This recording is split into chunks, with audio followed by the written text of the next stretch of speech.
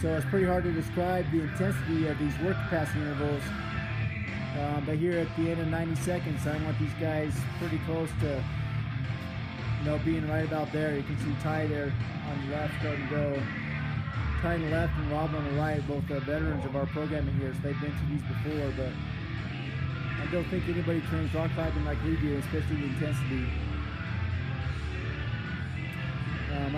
We've got three levels of holds on our keg boards. A, B, and C. A are the big jugs, B and C are smaller holds. And for this interval, I've restricted these guys to B and C holds, but they can shake. We've got another 15 seconds. I don't really care how much they move around. All you got to do is stay on the board.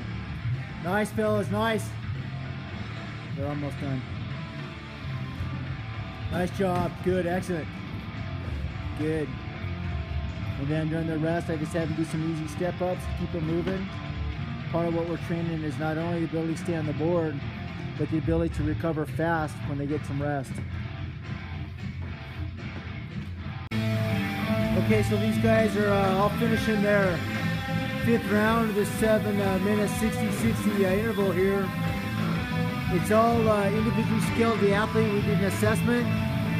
Ty and Carson there are doing 40-foot shuttles. And Rob has a hip replacement, so I make him row instead of running.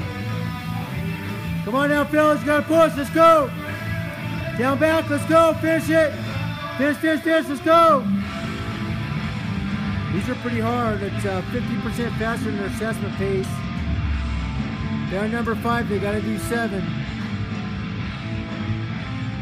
So we're doing some work capacity work here, where I'm really doing it just giving them a break between their fingers.